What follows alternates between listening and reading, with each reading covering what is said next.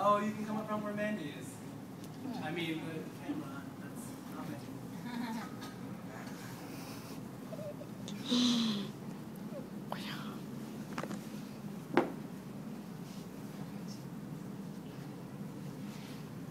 You guys start thinking about your questions. Right?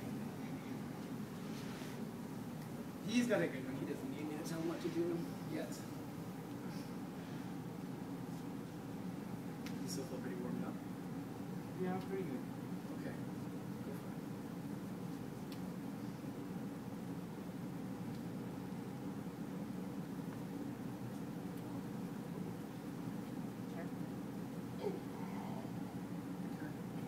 Relax.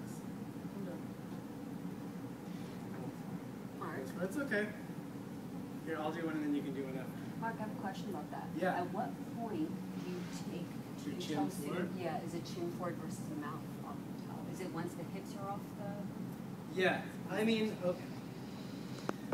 So there's a point where basically in this posture you're going to be between here, leaning on here, that's part of your chest.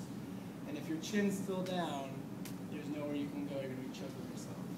So you got to bring your chin forward and start to bring your neck on the floor. I would only start bringing your chin forward once your hips are coming up off of your arms. So past 45 degrees when you start to feel like you've got nowhere left to go. So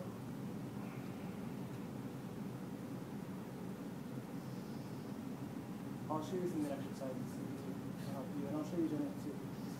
So I'm going to dig my fingers on the floor, I'm going to push my hands down, and I'm going to lift my hips up. So once I'm up here, I just start with my chin forward, but I'm going to lean all the way to my neck and my chest.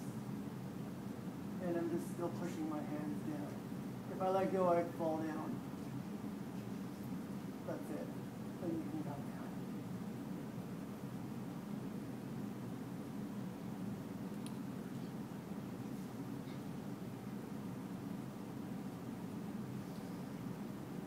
So once you're up there, it's actually kind of easy. Once you're off your arm. Once you're off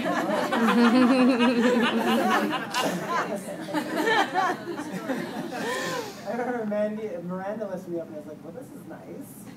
In class, we're like, it's kind of a break. So ultimately, that's the idea of the posture.